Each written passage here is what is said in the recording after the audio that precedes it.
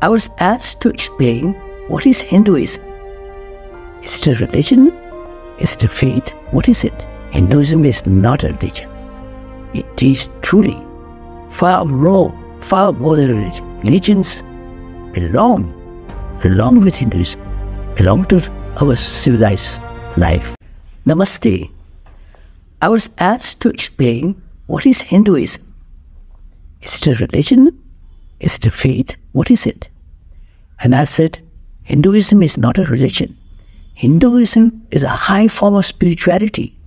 It is the highest form of philosophy and spirituality that we can ever think of. There is no other greater wisdom than Hinduism. And every single human being on this earth can be Hindu, even a practicing Muslim or a Jew or a Christian. So even a Christian priest can be Hindu because it is spirituality. It is truly a way of life. It's a high-level philosophy. It is the philosophy, the wisdom that would lead mankind to unity and honestly to harmony with the divine. Hinduism is not a religion. It is truly far more than a religion. So don't convert it into a religion. No, please, be a Hindu.